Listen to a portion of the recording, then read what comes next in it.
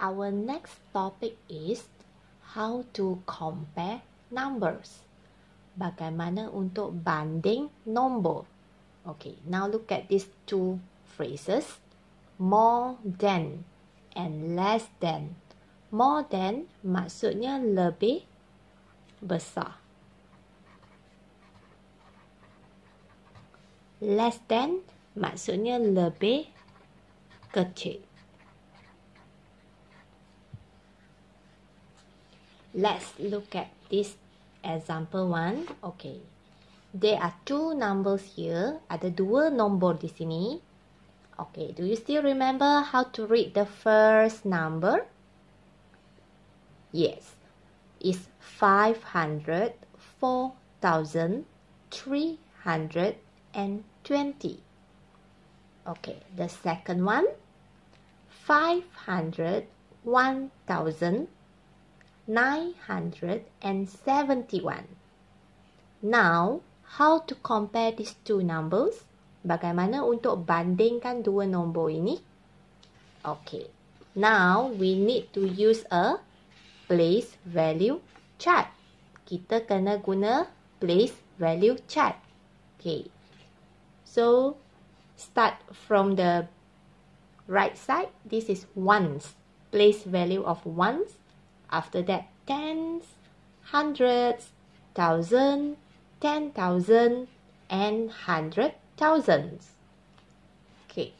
Now, we need to fill in the number, the digit of the numbers in the place value chart. Kita nak isikan dua nombor di atas ini ke dalam place value chart. Okay, let's look at the first number. Nombor pertama, 504,320. So we will fill in like this. 504,320.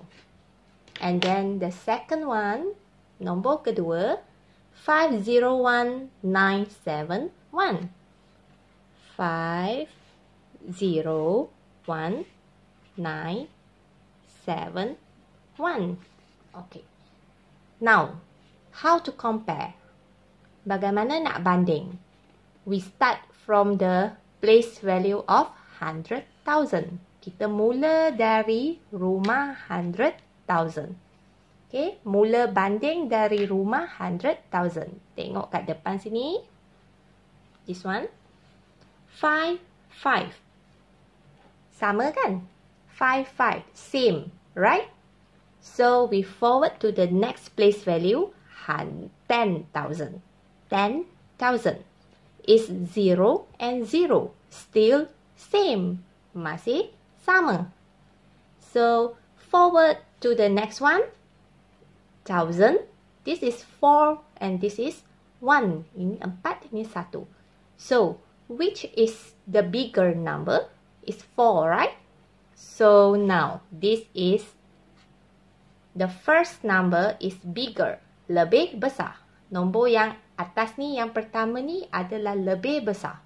So, lebih besar apa tadi? More than. So, saya letak sini more. And then, of course, this one will be less. Yang lebih kecil. Okay. So, tengok A, this one. Okay. 501,971. Okay, 501,971 kat mana? Here, yang bawah kan? Bawah ini less kan? So, this is less. Okay.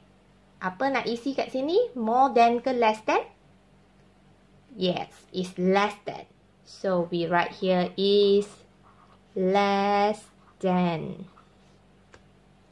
501,971 is less than 504,320. Okay, now B. 504,320. Okay. This one. Yang atas ni kan? Okay. So, this is more. More. Right? So, what should you fill in here? Yes, more than. is more than. Lebih besar. Alright. Let's proceed to example 2. This one. Okay. Now, without using the place value chart, we also can compare. Tanpa menggunakan place value chart, kita pun boleh banding. Macam mana nak banding? How to compare? Okay, first one, let's check the numbers of digit. Semak dulu bilangan digit pada nombor itu. Okay, tengok nombor ini. Look at this number. 1, 2, 3, 4, 5, 6. There are 6 digits in this number. Ada 6 digit. And this one, 1, 2, 3, 4, 5. There are only 5 digits here. So, of course, 6 digits will be bigger than the 5 digits number. So, this is more, right? So, we write here more than. Next one, example 3. Okay. First one, we check the numbers of digit. Kira dulu bilangan digit. 1, 2, 3, 4, 5, 6. There are 6 digits. Okay, how about this one? 1, 2, 3, 4, 5, 6. 6 digit also. So, both also 6 digits number. So, now we have to start compare from the 100,000 place. Okay, this is 100,000 place. 8, 8. Same, is it? Okay, now forward to the next place value. 2. 2. Still the same. Masih sama. Now we go to the 1000 place value of 1000. 7. And this is 9. 7 and 9. 7 less or more? 7 less or more than 9? Less than. Okay. 7 kurang daripada 9. So, this is less. Lebih kecil. Okay. So, now, we write here less than. Next, we continue with ascending and descending order. Ascending, look at this letter A, ascending. Remember A, B, C, D. Means that menaik. Okay? Menaik. And then D. D, C, B, A. Alright. Means that menurun. Okay, go down. Menurun. Now, look at example 1. Arrange the numbers in ascending and descending orders. Hati-hati, soalan ni suruh kita arrange. Arrange maksudnya susun. Susun dalam ascending and descending order. Dua-dua kena buat ya. Ascending menaik from the smallest number to the biggest number. Okay? Dari nombor paling kecil kepada nombor paling besar. Descending, menurun dari nombor yang paling besar ke paling kecil. Alright, now there are 4 numbers here. Ada 4 nombor di sini. Now we need to compare. We need to find out the smallest number first. Kita nak carikan nombor yang paling kecil dulu. Okay, start from, we check the numbers of digit first. Kita kira dulu bilangan digit dalam nombor itu. Okay, ini 1, 2, 3, 4, 5, 6. 6 digit. Second number also 6 digit. 6 digit. 6 digits. Okay, now all 6 digits. Now we compare. We start to compare from the 100,000 place. Okay, the first one, 2, 2, 2, 2. Same. Now, 10,000. 8, 4, 8, 8. Now, can you see the smallest number here? Is 4, right?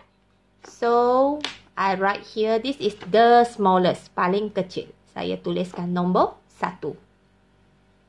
Now, we left 3 numbers. Kita tinggal 3 nombor lagi ya.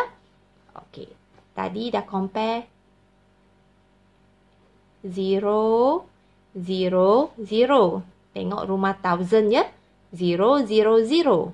Ini 0, ini 0, ini pun 0. Masih sama. Sekarang kita pergi ke tempat hundreds. 1. Ini 1. This one also 1.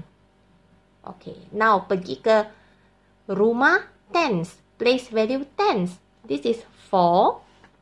This is 4. And this is 2. Yang mana kecil sudah jumpa?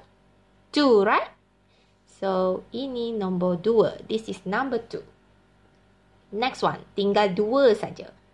So, 142, 144, and 142.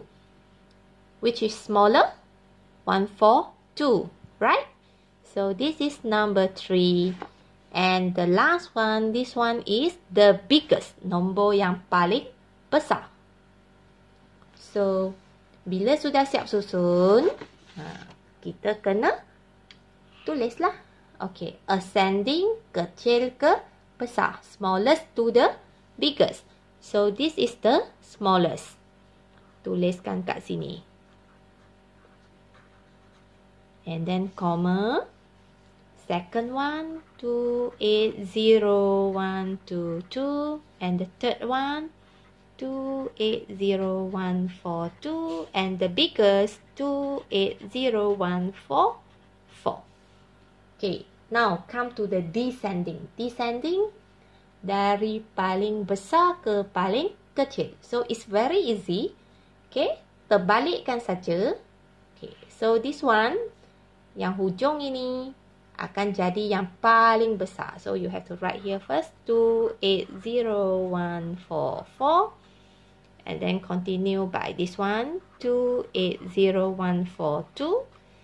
And then this one, 280122. And the last one, 244280. Okay. Look at example 2. Complete the possible values for the numbers of sequence. Tengok susunan nombor di bawah. Kita kena cari nombor yang mungkin untuk kurungan ini ya. Nombor yang mungkin.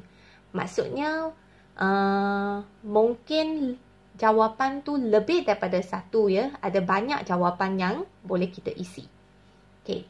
Now, tengok dulu dia ascending ke descending dulu. Tengok A dulu. Okay. 600,105, 600,132, and the last one, 600,142 is increasing. Semakin meningkat kan nombor ni, semakin banyak kan. So, ini adalah ascending order. Jadi, apakah nombor yang mungkin di sini? Okay, kita boleh buat yang lebih besar. Nombor tu mesti lebih besar daripada 600132. Tetapi kecil daripada 600142. Okay, kita boleh letak 600133. Boleh kan?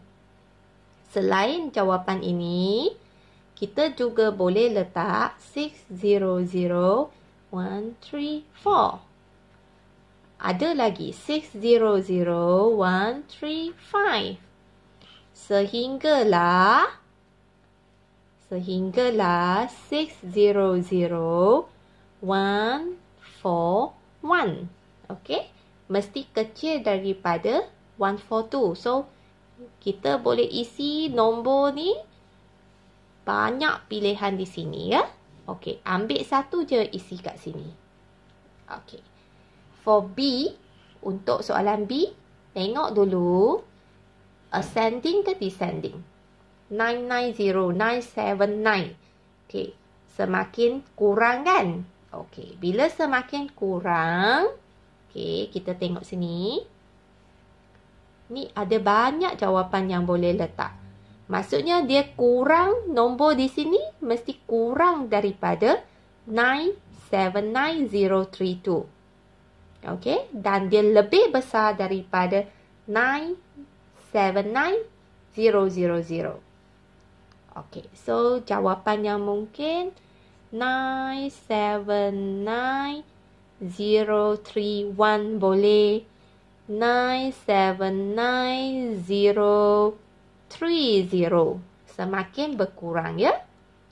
And then boleh juga 979029. Okey, sehinggalah satu nombor yang lebih besar daripada ini. 979.